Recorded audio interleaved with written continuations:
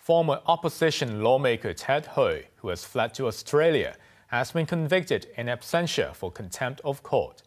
This came after he lied for a chance to leave Hong Kong when facing 4 charges. Isaac Lee reports. Before fleeing Hong Kong 2 years ago, Democratic Party lawmaker Ted Hui had been accused of perverting the course of justice by asking a man to delete footage of an anti-government protest in 2019. Hui also faced 3 charges for disrupting Legislative Council meetings in 2020. During one session, he threw a rotting plant into the chamber.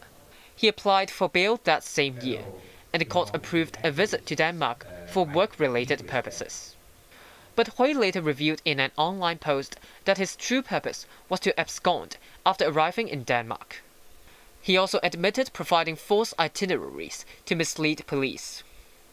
This prompted the Department of Justice to charge him with 4 counts of contempt of court. High Court Judge Andrew Chan said Hui's actions were calculated to impede the administration of justice. Chan added that Hui's deception and abscondment risks undermining public confidence in the judiciary. The former lawmaker was found guilty of all 4 contempt of court charges and will be sentenced at a later date.